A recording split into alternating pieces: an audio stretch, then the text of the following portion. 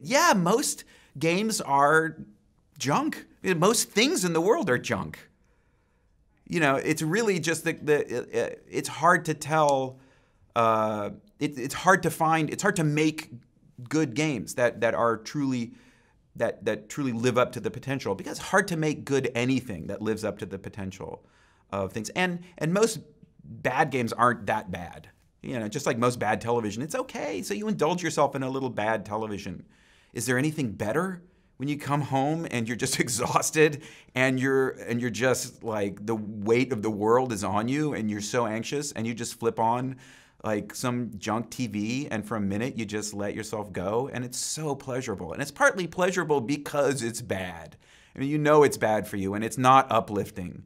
And that's just part of aesthetics, is one of the things that we have to have in our lives alongside the James Joyce and Civilization 4 and competitive high level Team Fortress 2, where you're practicing all day and you're struggling to develop and hone your skills, and you're working with your teammates to develop this intuitive sense of empathy and almost ESP. I mean, that's amazing. There's nothing else in the world that's like the kind of experience you can have in a deep and compelling game.